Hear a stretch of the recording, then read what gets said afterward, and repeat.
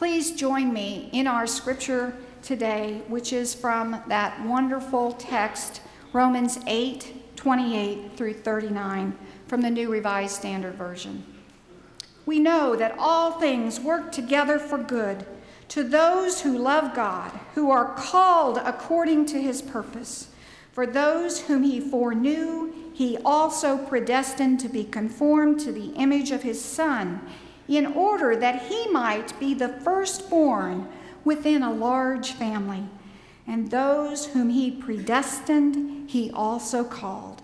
And those whom he called, he also justified.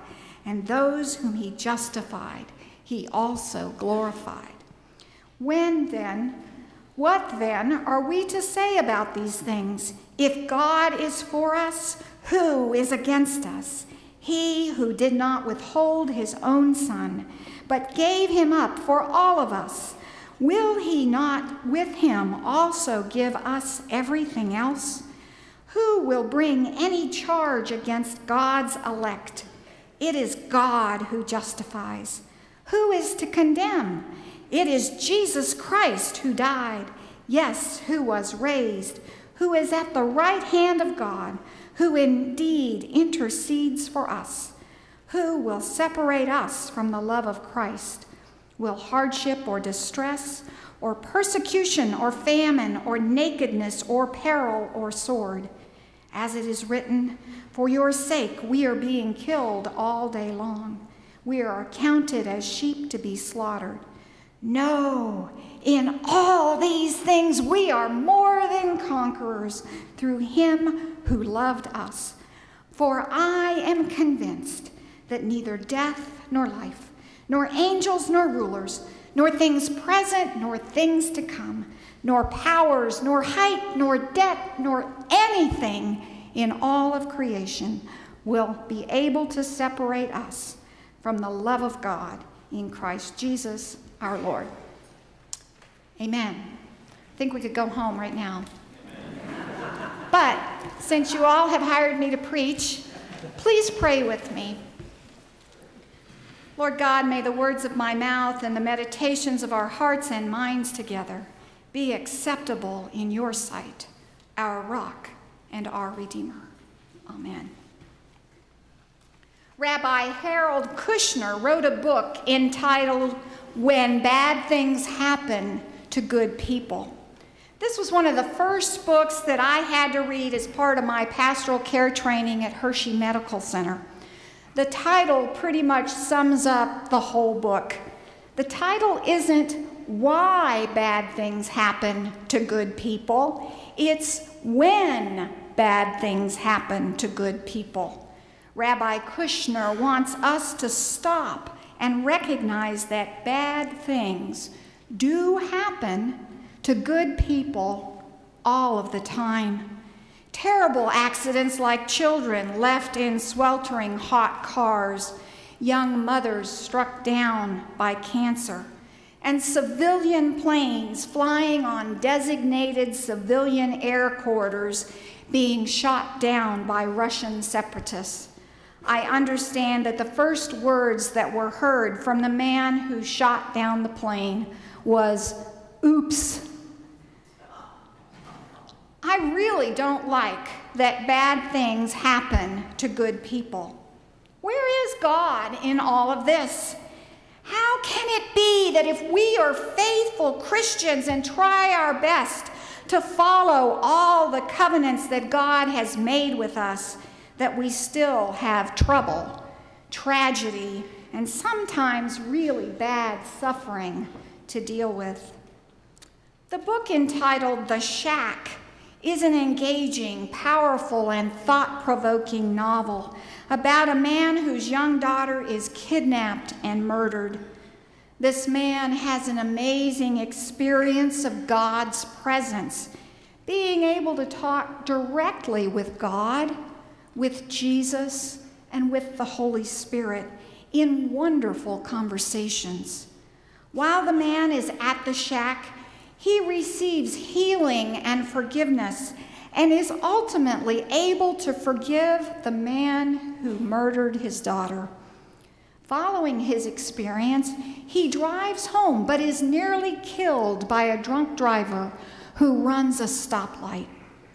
The first time I read this book, I was really surprised that the author would end the book in such a terrible way. And then I realized that it's much more believable than having the hero drive off into the sunset and live happily ever after. Bad things happen to good people. Whether we like it or not, this is the reality of our living. So what are we to do with all the bad stuff? The plane shot down, the Malaysian plane that disappeared off the radar and has never been found, the terrorist attacks, whole communities burnt to the ground by wildfires in Washington state, indescribable miseries around the world and in our own lives. As Christians, we say, and sometimes we believe, God is in control. The question then hangs out there before us. If God is in charge, then why do bad things happen? What in the world is going on? A minister tells the story of a young family who died in a crash of their single-engine airplane. 12-year-old Beth, who died, was a close friend of his 8-year-old daughter, Sarah.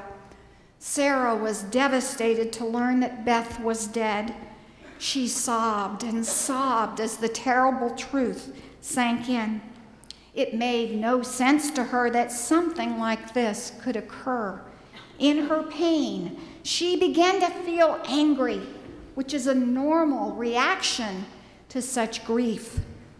Her Sunday school theology taught that God rules this world, which means God controls everything that happens, even plane crashes. The minister said that as he held his daughter on his lap, Sarah lashed out in her tears the way only an 8-year-old can do. God is not very polite, she said. Later that night, as she lay in bed talking with her dad before her nightly prayers, Sarah began crying all over again. The minister tried to explain that even though Beth was no longer here, she was with Jesus. No more crying, no more pain, and in a wonderful place. Sarah responded, God may be happy now, but I'm not. No, her father replied, God is not happy. God did not make the plane crash. God does not do things like that. It was a terrible accident, but God has picked up the pieces and brought Beth and her mommy and daddy home to heaven. He said Sarah was not reassured by this. It was good theology, but it was cold comfort to a daughter because she missed her friend.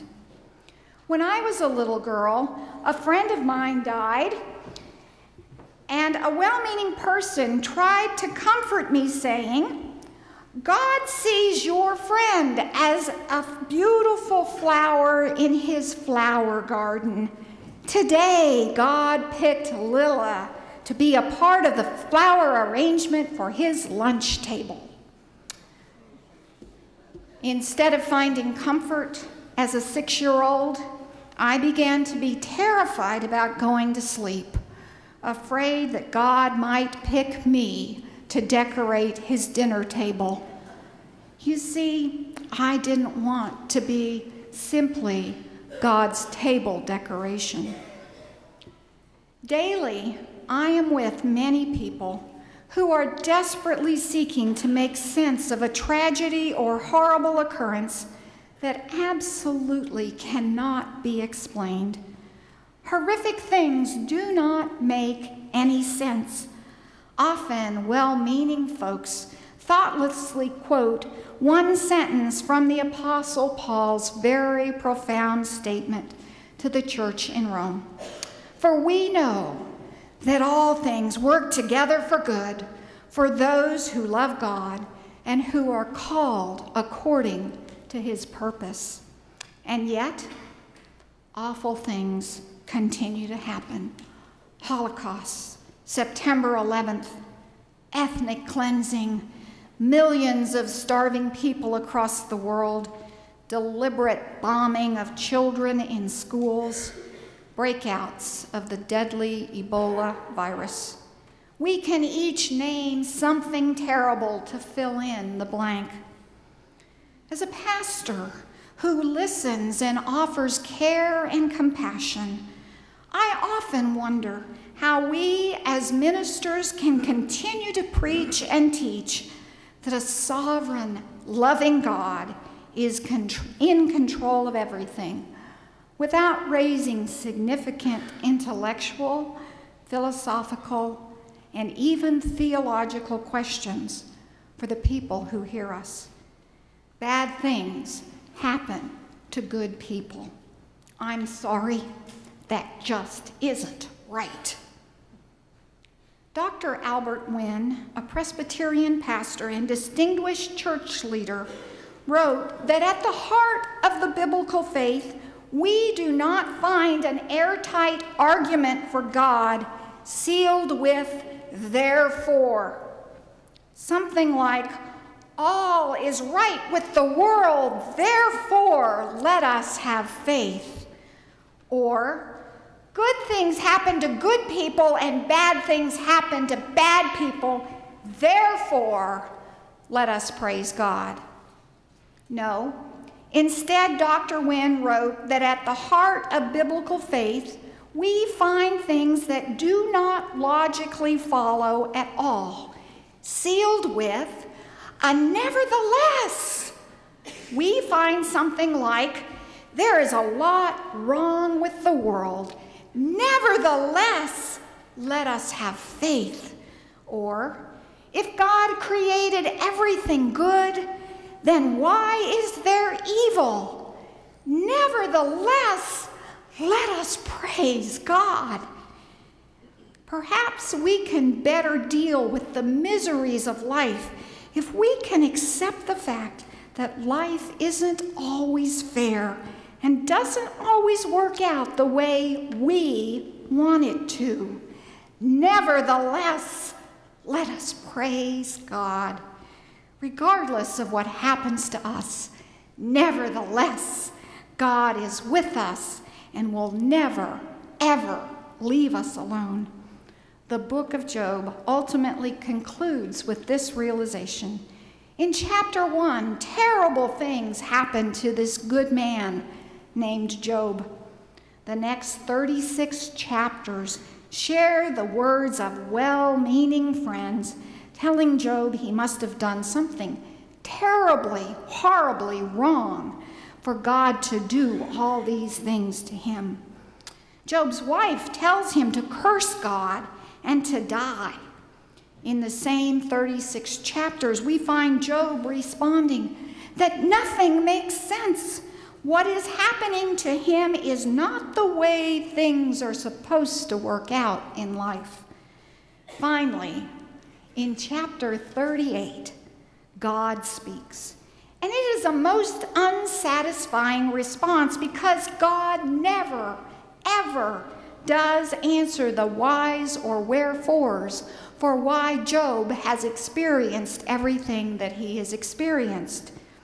God's response was, okay, where were you when the foundations of the earth were established?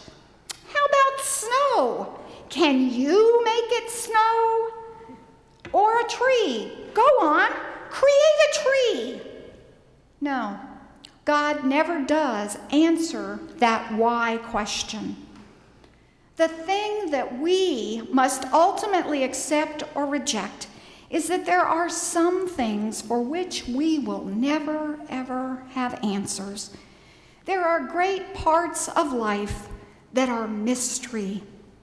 If you need a faith that makes sense, a faith where 1 + 1 = 2 all of the time, a faith where bad things only happen to bad people, then you're going to have problems with Christianity. It was Andrew Hedden, one of Scotland's top theologians and young preachers, who said, "When we ask the why question, why is all this stuff happening to me? We are asking the wrong question. The question isn't why. The question is who. Who is with me while all of this stuff is happening?"